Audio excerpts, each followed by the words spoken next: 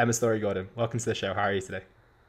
I am very well. Thank you so much for having me. We were just chatting before we started about that I felt really rude because I was like, I have to eat something before I come on, but I wanted to show up at my best. And I knew Hungry Emma wouldn't have great chat. So now I'm here with great chat.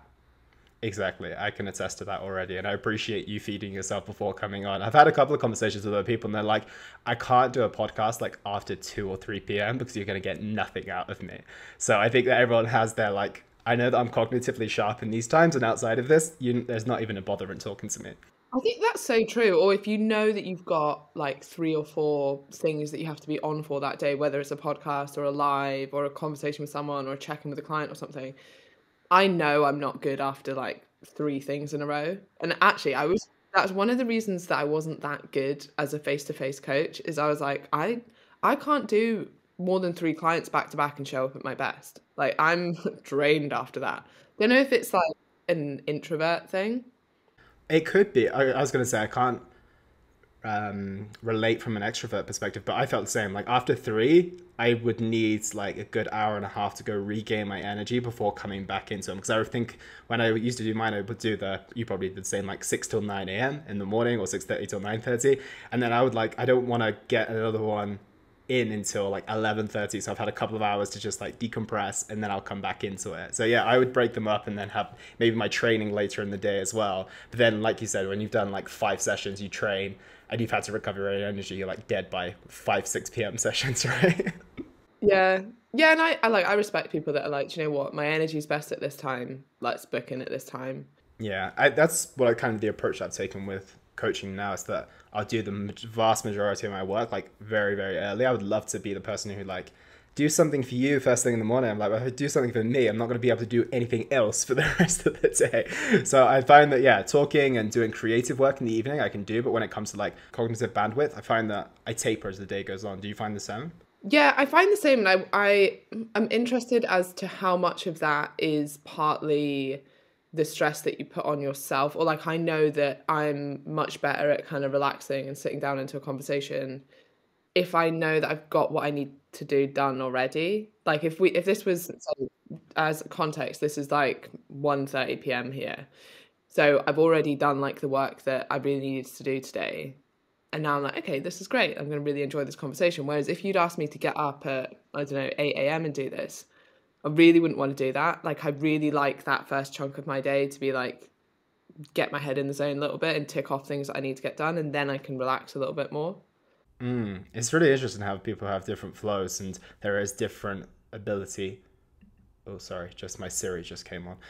I just saying it's interesting how yeah, everyone has different flows and different ways of working, and it's ironic that everyone's now working this out now because they've had the opportunity to work from home. Whereas most of it is like you show up at 9, you leave at 5, you do as much as you can within that time frame, and if you can't, then sorry, not sorry. But it's great that people are having the opportunity to do that, and we've been able to recognize that as well.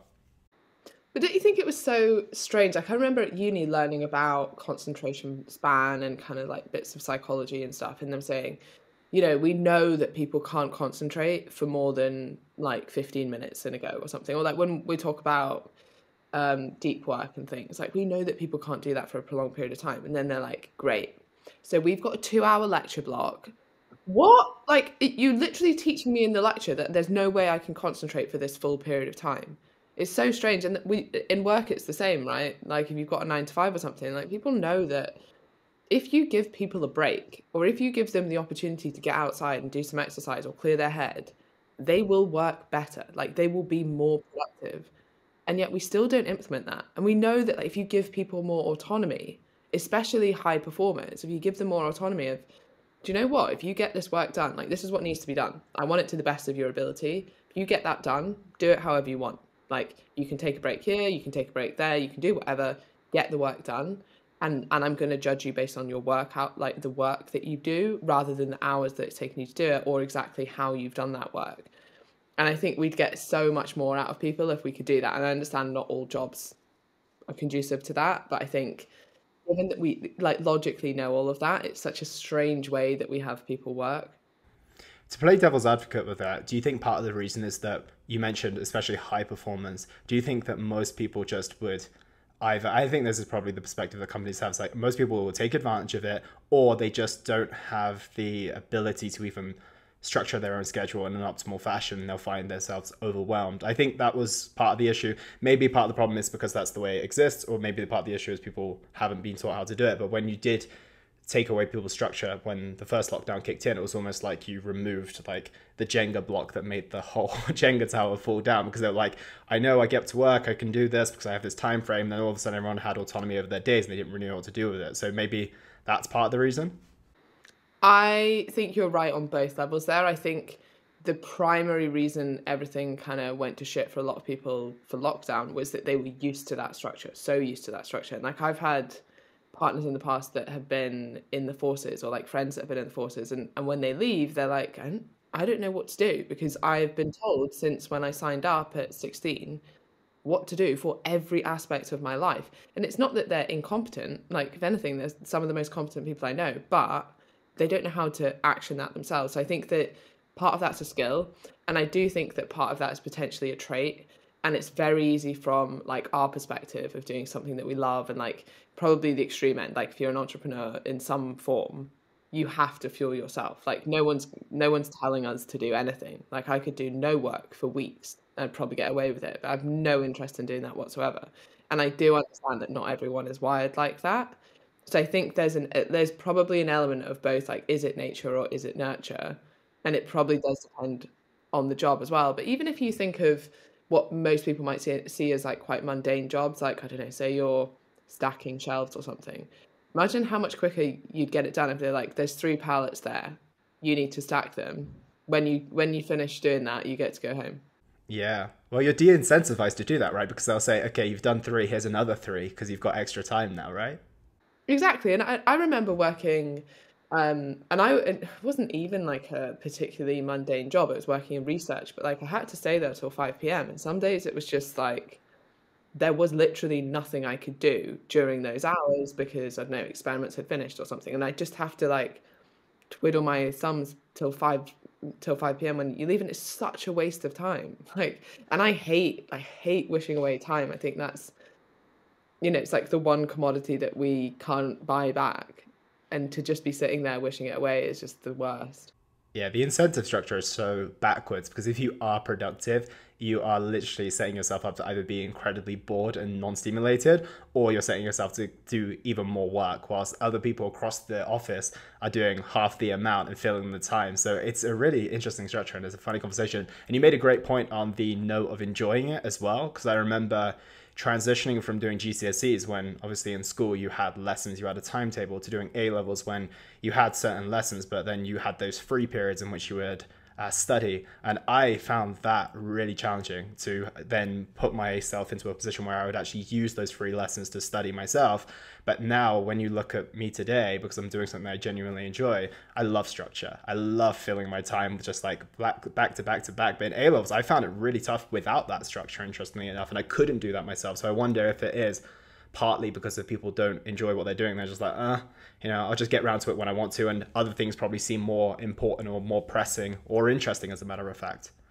Do you think it's partly because you can see the benefit of your effort, or like directly, and you're getting that benefit as well? Because I think like I really struggle. Like I'm quite a lazy person if I can't see the benefit of doing something. Like, for example, like my flat isn't particularly nicely set up because I'm single, right? I live alone. I don't really care about that stuff, and like people are always surprised that I eat like quite mundane food if I'm not going out for dinner, because and it's not got nothing to do with it being like optimal or healthy or within calories. It's just because it's just me. I don't care about those things. So there are like elements of my life where I put almost like no effort in. And actually there's a theory about this. It's called like minimizing and maximizing. And I guess the idea is that there are certain, oh no, wait, is it satisfying? So basically there's certain areas of your life where you just want to satisfy it. Like, I get the food in, I don't care what it looks like, it's not fancy Instagram stuff, whatever. And then there are areas of my life where I want to maximize and optimize. And like for me, that's work, and that's what I really enjoy doing. That's what I'm passionate about. But there are certainly other areas where I'm like, I know I need to do this stuff, but I don't see a huge benefit from it. So I just do like enough and no more. And I think that there's this saying, kind of like entrepreneurial saying, right? You've probably seen it tweeted numerous times, and it's like, the way you show up for one thing in your life is the way you show up for everything. You took the words out of my mouth. I was literally about to say how you do one thing is how you do anything, or something like I was going to say how much I hate that. This was literally Yeah, the next thing I was going to say. it's the worst saying I've ever heard. Like, if you try and show up 100% for everything that you ever do, well, like you can't, right? No, You're just exactly. your new 100% will be like 50%. It's way better to be like, those things don't matter to me, these things do. And I think the same is true with like spending time, effort, money. Like money is quite an obvious one, but like I don't have a car because I don't care. Like I don't really care about cars. Like, and when I did have a car, it was a really old car. I actually only got rid of it like a couple of years ago, and it was the car I learnt to drive in, right? And I'm not that young, so it was a really, really old car. And like things like that. But whereas I know that other people, I'm certainly not judging other people for being like, I'm going to buy a Jag. Like if you get genuine enjoyment out of that, and that's what you love, and that's something that you want to like maximize, fine. For me, I'm like, I need to get from A to B. I'm going to satisfy it, but it doesn't bring me much joy. But there might be other areas of my life where I'm like, yeah, I'll spend a lot of money on that because it's important to me. And I think that's maybe a good example as well. Yeah, I like that perspective. I've never heard of the kind of satisfaction rule before, but I can massively resonate. I'm incredibly lazy outside of work as well. I don't really like doing that much. Like once I'm done, and that's it. And if I'm asked to do other things, I'm like, can I outsource my cleaning? Because I don't want to clean. You know, I want a clean house. I want the outcome, but I don't want the process of that. But when it comes to work, like you said, if you can see that return on investment and you know that it's directly contributing towards something that you want to do and want to achieve, and then it totally makes sense. But yeah, I can massively resonate with that. And I can't stand that quote. It's everywhere. And so many people used to say it to me. I'm like, why would you want to wash your dishes 110%? Why would you want to fold every single sock in your drawer or, you know, or your underwear and then miss out on all the energy that you could be putting into the things that genuinely matter? It never made sense to me.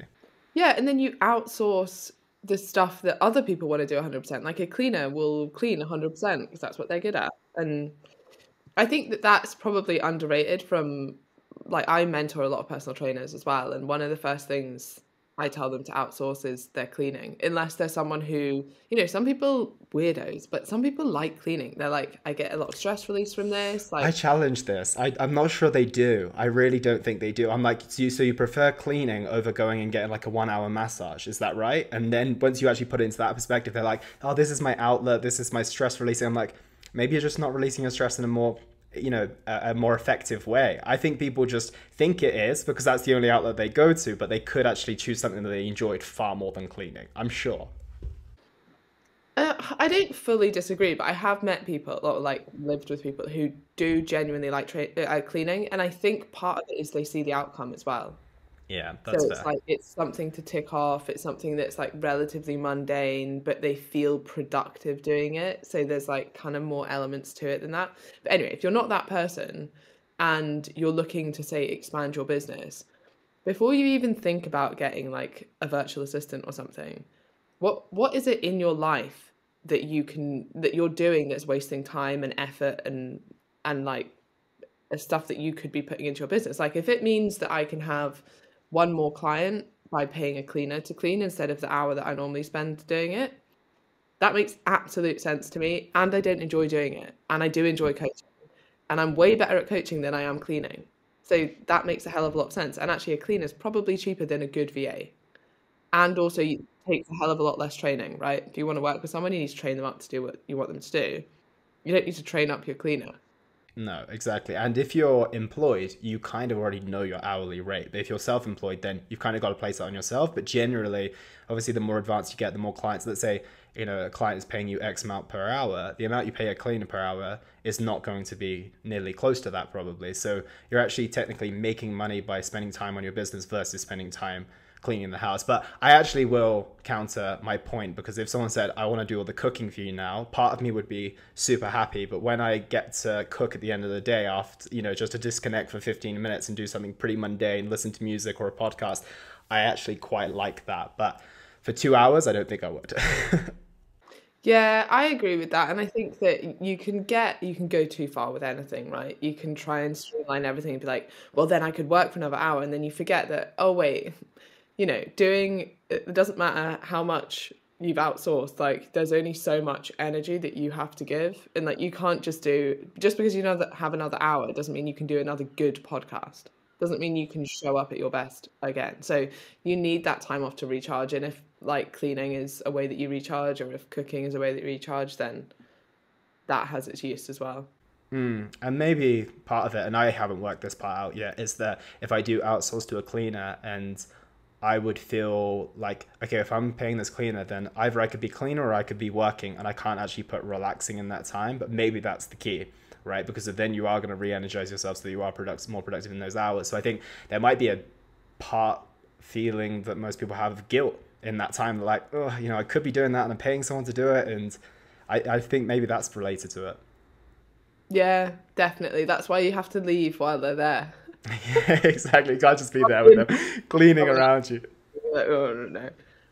Amazing. Well, I love that conversation already, but I want to transition onto the theme of today, because a lot of people will know you for your tweets, your Instagram posts, the content that you put out, the endless content you put out, absolutely everywhere as well. And what I did is I did dig through the archives, and I did a lot of scrolling through to find 10 of some of my favorite posts that you've put together. And I essentially want us to go through them, and I want you to expand on them so we can add the nuance to them. Some of them are a little bit self-explanatory, but I feel like it's worth the conversation just to broaden the horizons on those perspectives a little bit. Let's do it. I'm very impressed as well. It was quite enjoyable, to be completely honest. It's what I quite like when I research guests. I like going back to, like, let's say, as basically not as far back as their Instagram will go, because that would have been really hard for yours, for example, but as far as I can get without blowing my mind too much in terms of like, okay, I'm exhausted now, and seeing their progression. I find that really fascinating to just see what were they talking about then, how they changed their position on things. And it was interesting to see that in yourself as well. And although I think that the fundamentals have stood the test of time, and I think you're going to see that in some of the tweets that I picked out today. So I will start with the first one, which is one that I think we need to go into because the people will jump to these extremes. You don't need to go vegan to eat less meat. Oh, see, I like this one. I think this was after a podcast I did with one of my good friends and client, who is called Dr. Hannah Ritchie, and she's done a hell of a lot of research. In fact, her PhD was on the impact of diet on the environment, or like on your carbon footprint. And looking at a lot of that data, and some of the, like, if anyone wants to see this data, it's all on Our World in Data, and has like incredible graphs. And if you're a visual person, like, I love a graph. It's definitely worth looking at, because you see the huge impact that like red meat has, and then the relatively small impact, or yeah, relatively, I'll emphasize, that like other forms of meat or dairy or like eggs and things have. And I think that it's going to become a really important thing. But at the moment, what I see is that there's a camp who are vegan and care about the environment, and then there's everyone else. And actually, what would make by far the biggest impact is people just eating a little bit less meat, especially red meat. If we all did that, that's going to have such a big impact. Whereas if 0.01% of the population go extreme and go vegan, it has basically no impact whatsoever. And I think people are put off because they're like, no, yeah, I do care about the environmental cost of my diet, but I don't care enough to go fully vegan, or that seems like very extreme and I don't want to do that. So I'll just do nothing. And not realizing that actually, that middle ground of just, so do you know what? I'm going to consciously only have steak once a month instead of what I normally do, which is have it every week. Or like, I'm going to consciously reduce the amount of meat I'm eating in a week. I'm going to have maybe only one meal a day that has meat in comparison to having it for every meal or something. Like, those changes, if we all made small changes, would have such a big impact. And it's the same is true with like most things, like recycling. If we all recycled a little bit more, we didn't have to like recycle every single thing that we ever touch. But if we all just did a little bit more, we'd have a huge impact. So yeah, that was the context behind that one. I like that. And if you said to me, it's either go vegan or stay eating meat, I wouldn't go vegan. It's just not going to happen. But if you said you can reduce down your meat consumption, I'd be like, I can do that. You know, I could quite comfortably do that. And it's just a much more practical thing. I think maybe, I know it's hard to say. I think it's skewed because the vegans are usually the loudest, but let's say that's 10 to 20% of the population who have the likelihood of going vegan, for example. The 80% else, if you just, yeah, they're probably never going to go fully vegan, but if you told them to just cut down a little bit, I think at least 50 to 60, even not 70% would take that on board. And that would probably make much more of a contribution than trying to get that 80% to go vegan when you probably have a 10% return on investment by guilting people into it, by making them feel terrible and animal killers and all those type environment is destroyers, you know, and all the narratives that come out of it. It's very similar to, and I'm going to assume that this is in the top 10, but the kind of black and white thinking or like perfectionist mindset of, like if I'll either do it perfectly and be a vegan or I'll not do it at all. And actually, you get the biggest bang for your buck in the middle ground. And the same is true with like exercise, right? It's either I'll go to the gym every single day or I'll not go at all. And actually, if you can, even 1 hour of exercise a week has these huge, huge health benefits. And I guess on a smaller scale, it's like I'll either go to the gym and do a full hour or I'm not going to go at all. It's like, do you know what? 15 minutes at home has a huge benefit to you. So it's always worth doing something. And actually, when you understand like the law of diminishing returns in relation to your effort, you realize that it's the first bit of effort that has the biggest outcome, right? So being like, for example, 70% vegan is going to have a far bigger impact than like that little 30% more, which probably adds like, 1%. Yeah, and to add to that as well, it's like just go for higher quality meat as well, right? Like you can just get it sourced locally, which would make a big difference. And I don't know if they had the data with the place that you mentioned in terms of the graph, but did they look into the environmental impact of importing all of the fruit and veg from all these other countries that we get them from as well? Because I'd be intrigued on that, because if most people would be much better off not relying on that because of it's not hard to get. You can't grow blueberries in the UK, for example, and just get meat locally, and that'd probably be a better approach. Yeah, like it depends why you're going vegan, and we could go into this, but it's actually quite surprising. So, for example, flying over avocado from wherever, Mexico or something, is hugely costly in comparison to actually eating meat from down the road in terms of its carbon footprint. And it's not always quite like clear because it's not necessarily how far it's come, it's how it's come. So if it's air travel, it has a huge carbon footprint. If it's on like a shipping container, it might actually be worth, be more carbon neutral or low carbon footprint to get it from the other side of the world on a ship than it is to get it locally, depending on how it's been grown. The other thing that really surprised me was that, like, when you think about it, not surprising, but a lot of people are so like pro-organic, and that comes to come with like tends to come with veganism as well. But actually, that has a much bigger carbon footprint because of the way that things have to be grown, and actually, there's such a high cost to growing things organically in comparison to growing things not organically. You've got the best of the best there, the organic vegan. That's the maximum virtual I signaling know. that you could possibly do. No. Number two, which is there's more to life than dieting. Agreed, but you can have a very full life whilst you lose body fat. Yes, I think this is another like so common in the fitness industry, but false dichotomy, right? A lot of people are like, "There's more to life than dieting, so I'm just going to stay overweight." Well, also like I mean, it that has consequences as well. So it's all fun and games when you don't yet have diabetes or you haven't had some of the ill consequences that come with not looking after your health. But I think that we often create this like, oh, well, I may as well, I don't know, live my life now, as if you can't live your life while losing a little bit of body fat. And I think it probably comes from how most people approach diets, right? With this all or nothing mentality, with this dieting is horrible, it's going to be really low calories, I'm not going to be able to go out with my friends, I'm not going to be able to eat the foods I enjoy, all these like expectations. And essentially what's happening is people think that they have to put their life on hold in order to get the body fat that they want, or in order to diet. And I think that's something that we really need to work against, is that you can live, like I'm always saying to my clients, like I want you to live your best life while losing body fat. And the reason that people struggle with dieting is approaching it with that mentality and then thinking that they need to be patient. And I speak about patience a lot, but I actually have almost like changed my narrative on this, where I would rather say to someone now, like, you don't need to be patient because you're not putting your life on hold. Like, everyone's like, oh, be patient with the scales, be patient with this, don't be patient with anything. Just do the shit you want to do now. Doesn't matter if you've got 5 pounds extra body fat, like, wear the bikini now. Don't put your life on hold expecting it's going to be completely different when you weigh X on the scales. That's a big problem.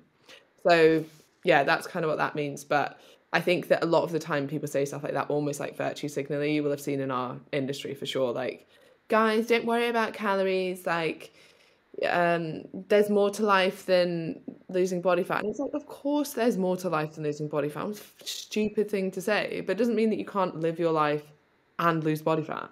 It's two sets of people. It's either the person who's spent the last 10 years on the bodybuilding stage or dieting extremely, who got their head right in it, and now they're going into the opposite spectrum, thinking that everyone's had that same experience that they've had, but they've literally not. Or the people who are overweight, potentially, and dieting just didn't work for them. They didn't find the approach that worked. So they're like, you know what, this didn't work for me, so I'm just going to accept what is. And those are the two people who spout that narrative, unfortunately. But you're absolutely right, it's in the sense of, yes, you know, patience is great in some ways. But I recently heard a quote saying, be patient with the result, but impatient with your actions, which I really liked, right? It's like, there's no reason why you can't proactively really try and work something, but you can't really always control the outcome. But so like you said, you may as well wear that bikini now and see how you feel, because you probably feel better than you expected. Yeah. And I think we do build this, like, a lot of the times we attribute other problems to the fact that we have a little bit more body fat. Like, that might not be the reason that you're not confident. That might not be the reason that you're delaying applying for a job or delaying dating someone or any of these things. And sometimes we build this up that, oh, you know, it's almost like a reason not to do something, and actually realizing that you don't have to put your life on hold for that, and you probably won't feel any different 5 pounds later. No, you probably feel worse, to be honest. Most of the time, those extra 5 pounds are the ones that actually make you suffer the most. But this is, interestingly enough, this transitions on to the next one. Your last few pounds will be twice as hard as your first few pounds. It will take you at least twice the effort, twice as long, and require at least twice the effort. And you need to decide whether it's worth it or not. So this one is like, it might seem quite obvious to people, but often until you point it out, they can't quite see it. So you might have someone who's lost a load of weight really quickly or relatively quickly, and then can't understand why it's taking longer and longer to lose the last little bit. And part of it's because if you think about how much body fat you have to lose, and really, you know, as much as people like, you know, maybe a pound a week is quite realistic, and it's not that bad a target to go off. It's not going to be linear, but something roughly like that. But actually, it's usually a percentage of the total body fat that you have to lose that you're losing, as opposed to a pound a week. So the less body fat you have, the harder it is to continue to lose that at the same rate. So that rate is going to slow down. And also, the more your body pushes back, so you'll be hungrier, you'll probably move less.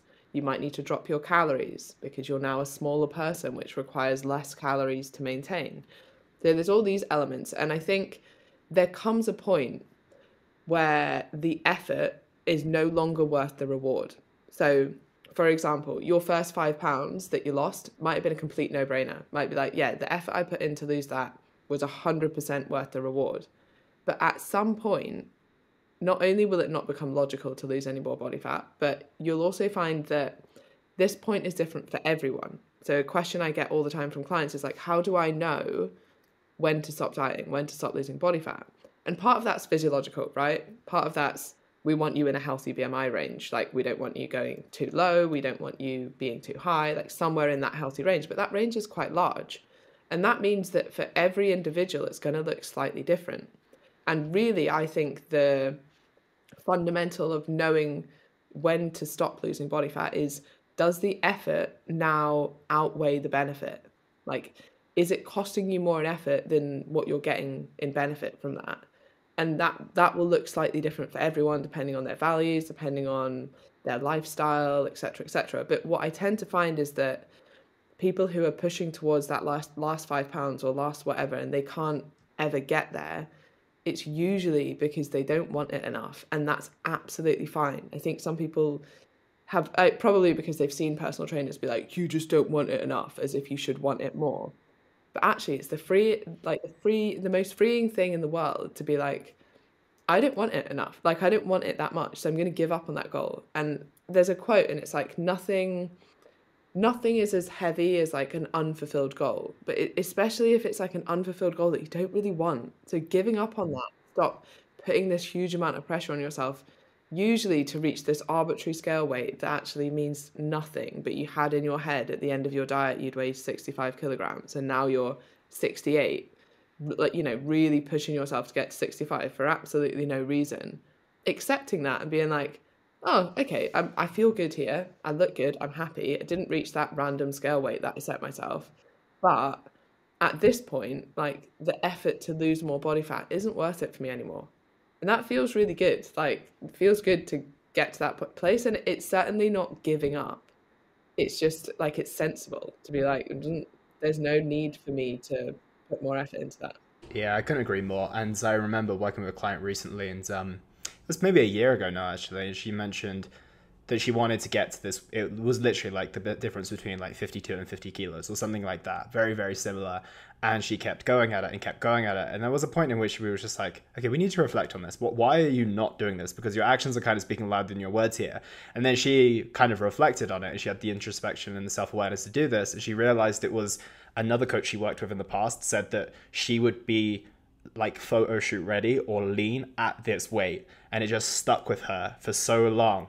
And what she realized, she's like, my actions have been telling me all along, I'm very happy with what I've achieved. I've still lost like 10 kilos. And that's the frustrating part, is that people lose sight of how much they actually did. They lose sight of the 90% because they didn't fulfill the 10% of this, like you said, arbitrary number that actually doesn't mean that much. So it's a really interesting perspective to have. One question I do have off the back of that is, how do you stop people from stopping too early and going too easy on themselves? Because I'm sure that's a easy temptation and trap to fall into. Good question. I think generally knowing getting people to set values and then goals based on those values is so, so important, because then you've got an overarching, like, why am I doing this and why is it important to me? And that, like, an easy example of this is, I want to lose body fat for my health. So my health would be the overarching value. And at the moment, the goal is body fat loss to be healthier. Now, once you're in like a healthy BMI range, losing more body fat doesn't really make any sense to improve your health. In fact, at some point it will be detrimental to your health. So it kind of keeps you in that range by making sure that there's an overarching value. And I really liked what you were saying about the scale weight, and I see this quite a lot. And a client once told me this story, and I thought it was such a good like analogy for, I guess, measuring success in really arbitrary ways that don't actually matter. So her story was about how she had a puppy, and she took it to puppy training classes, and these were like every week for 12 weeks or something. And at the end, there was like a little puppy graduation, which sounds very exciting. Like, I would like to be involved in that. But anyway, like, they have to do, I don't know, whatever it is, like sit, recall, blah, blah, blah. They have to pass a test. And then they get this certificate that says, like, you've passed puppy training. And she was really happy with the puppy. She's like, it does everything I want it to at home now. Like, it doesn't pee in the house. Like, it does, it does sit. Like, it's good with the kids, blah, blah, blah. I'm really happy. But it failed the test. Like, it failed the test. Now you have to, when you take a step back, you're like, did I go to 12 weeks of puppy training classes to get a piece of paper? Or did I go to 12 weeks of puppy training classes to get a well-trained dog? Now, I have a well-trained dog. And it just makes it so obvious. And the same is true with fat loss. It's like, did I do this, 12 weeks of a program or something to weigh X on the scales? Or did I do it to look, feel, and perform my best? Now, I know that I'm looking and feeling and performing my best, but I didn't reach this random scale weight. And then you feel disappointed by that. And it just like is such a good perspective of being like, that had nothing to do with the success that I came for. And people always want these tangible markers, which I get. But having that like insight and perspective to be like, okay, yeah, I achieved everything that I actually wanted to achieve. I just didn't get the piece of paper. That's perfect. I love that. I'm not even going to add to it. I think that's spot on. I'm going to use the puppy analogy in the future now. It's good, isn't it? It is. So this one's probably going to blow a lot of people's minds because when I first discovered this, and I'm sure it was the same with yours, when you actually worked this out. I was today years old when I found out that most BCAAs on the market are made from human hair, pig skin, or duck feathers. Actually, Outrageous. because I was like, surely that's not true.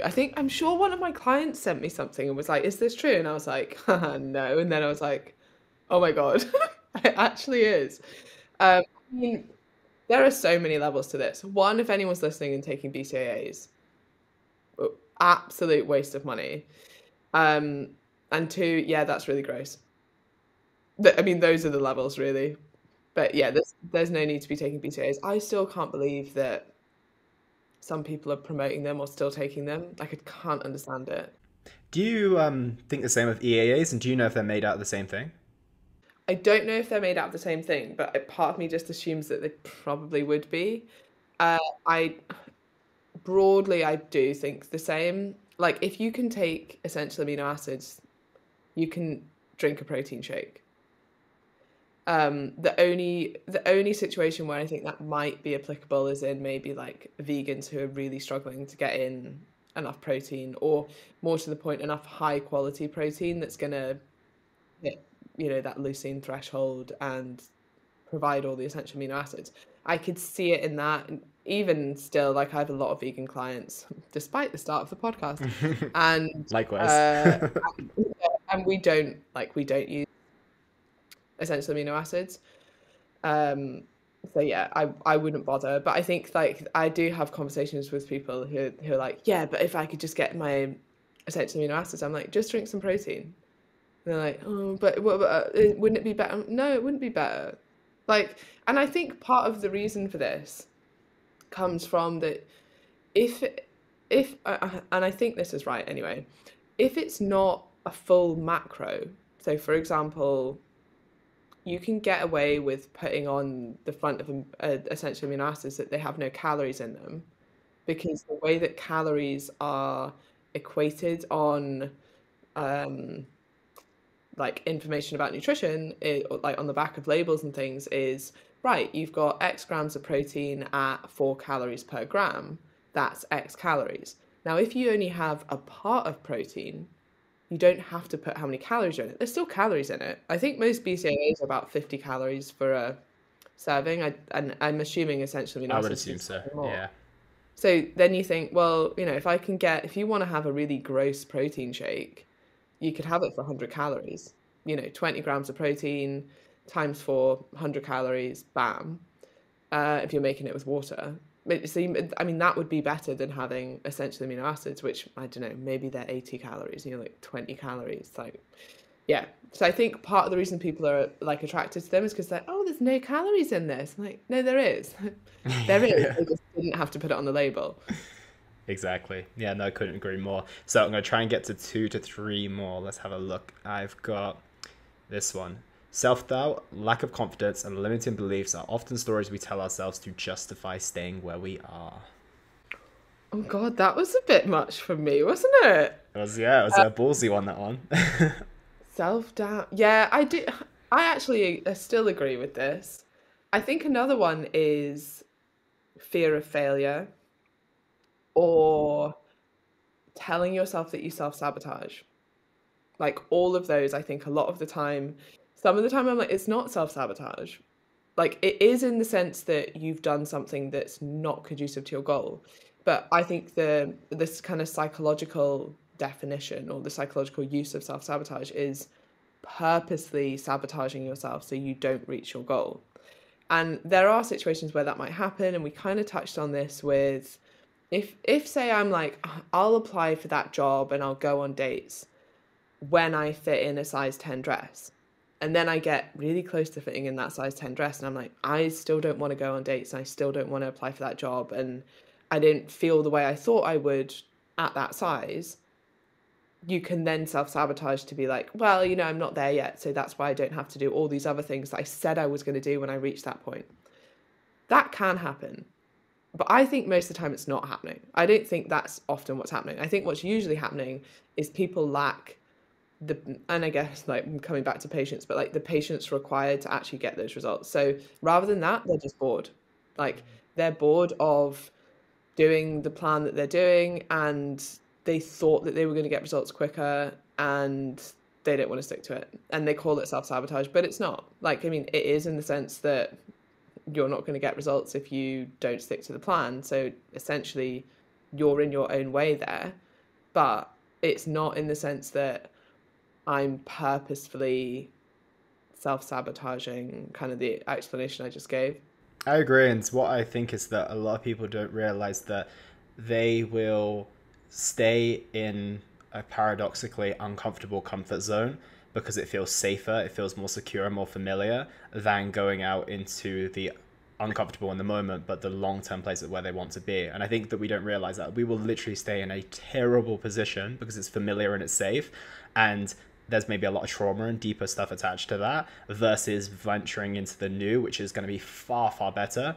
But like you mentioned, then they put labels on like, oh, I'm self-sabotager. Oh, I never do this. Oh, I do, I'm this type of person, just to justify, actually, I just want to stay in my comfort zone because it's really scary to face what's on the other side of that. That's my perspective anyway. Oh, I completely agree. And I think people forget that there's an opportunity cost to staying where you are.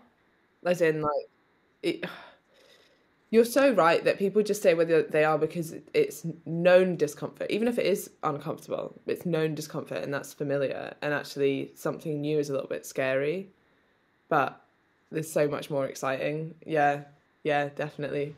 Yeah, I mean, by not saying that I'm going to get to this dress size and then start dating, like, yeah, when you actually get to that dress size, but now you have to communicate with that person. Now you have to put yourself out there. Now you have to open yourself up for rejection, meeting people. You might meet the Tinder swindler, for example. Like, you have to then open yourself up to do that. Whereas if I don't reach that goal, I'm quite safe at home. I don't have to be exposed. I don't have to be rejected. Even though it's not ultimately what I want, it's far more comfortable. So I think, yeah, I think that's probably what a lot of people put over the surface, but that's probably the reality of it. So next one is journaling. Oh, Because there you that go. was so good. Do you think that a lot of people will put up, or a lot of people think about fear of failure way too much and not fear of staying where they are? Like, I'm more scared of staying where I am than I am of trying something and failing. And I think that perspective is like will change your life. Like, as cheesy as that seems, like actually the fear of staying where you are should be much higher than the fear of trying something and it not working out. Because worst case scenario, you'll learn something and it might open some door. But like worst case scenario is staying where you are. If you're not happy where you are, why are you worried about trying something and it not working? Like, is it actually going to be worse than where you already are? Probably not. But I think you're right. Like, people are so comfortable in their comfort zone and it's scary to try something new. If I'm honest, I'm not scared of many things in life, but that's the most horrifying thought that I could possibly think of is just What, being, staying where you are? 20, yeah, being like 20, 30 years down the line, not taking the risk, being kind of this, like, I almost like to think that there is again, this is, I don't want people to take this out of context, but I like to think there is like this version of me who is like the ultimate version of Elliot, right? And the idea is that hopefully someday we're going to cross paths because I'm going to work towards being that person. And the thing that I think is just terrifying is getting to the end of my life, for example, and seeing the person who I could have been and still being like where I currently am. And I think it's a kind of a false dichotomy in the sense of it's like in trying to complete the gym. You're never going to get there, but the pursuit of trying to always get stronger, always get better, you're never going to complete the ultimate goal, but the process of it is going to take you very, very far. So I think it's that same context, but yeah, just the idea that there's just this significantly better version of me, and the reason I didn't reach it was because I didn't take those risks or I stayed in my comfort zone is just, yeah, those are the type of things that keep me up at night. That's it's like you should be more scared of regret than you are of failing. And I really Mm. like the was it it's Jeff Bezos, isn't it, who is regret minimization, like is his theory. And the whole theory behind that is that if you're making a big choice, you need to ask yourself, would I regret not trying this even if it doesn't work out? So for example, when he was starting Amazon, it was like that could have been a huge failure. He had a very good job beforehand and he had to leave that very good job to try something new, which was, like now at hindsight bias, you're like, oh, what a great decision. But you have to commit to that decision, whether it works out or not. And this is something that I've been thinking about a little bit recently, that we judge decisions so much on whether they work out or not. And then we're like, oh, if it worked out, it was a good decision. If it didn't, it was a bad decision. And that's not true, like in the slightest. Like if you drink drive, for example, and you don't kill anyone and you get home safe, still a really bad decision. Like it's still a bad decision. And I would say that, like, the only reason I would say that Jeff Bezos's decision was a good decision is he used that regret minimization. So he was like, even if this doesn't work, I'll be glad that I tried. And I think as soon as you accept that and you're like, yeah, like no matter what way this goes, I'm happy that I made this decision and I'm not letting life happen to me. I'm making a conscious decision, and then I can't look back and regret it because I knew that this might not work. And that's a big change, I think.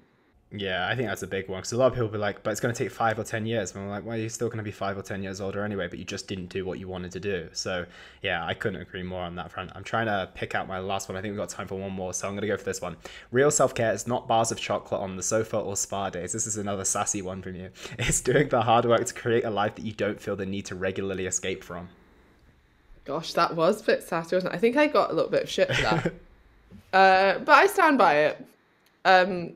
Yeah, I think so many people use self-care as like a reason to not do hard things or to overeat. And sometimes the opposite of self-care, right? You're looking for that immediate satisfaction. And usually the immediate satisfaction is like delaying pain a lot of the time. So if you look at it from, like, let's say you had a breakup, right? Horrible situation. You want to make yourself feel better. And most people will be like, do some self-care, right? And sometimes that, be nice to yourself, overeat on chocolate, overeat on ice cream, like sit on the couch all day. You're just delaying the pain. Like for sure, like it's nice for that period of time that you're eating. Then after it, you probably feel worse, but it certainly hasn't been a long-term solution. And the same is true with like numbing your emotion with alcohol. Like, yeah, for that period of time while you're drunk, you probably forget what you were worried about and it feels quite good. And then in the hangover, you feel even worse. And actually, if you do that consistently, you get into a really dark place or you get into a really bad place. And I'm not saying never, enjoy some chocolate or never like have some ice cream when you've had a breakup. But don't always use that as like the only tool. And actually at some point you have to be like, the best thing I can do for myself, the most self-care I can give myself is to get myself off this couch, go for a walk, I don't know, get to the gym or fuel my body with good, healthy, nutritious food, because that's what my future self is going to be thankful for. Not that I wallowed for weeks and weeks on the couch with ice cream about my ex-partner. Like that's what they're going to be thankful for. And a lot of the time you have to do that stuff before you feel like doing it. Like you probably won't feel like going to the gym. And those are the most important times to go. Beautiful message. A couple of final questions. When is your Sunday Times best-selling book coming out?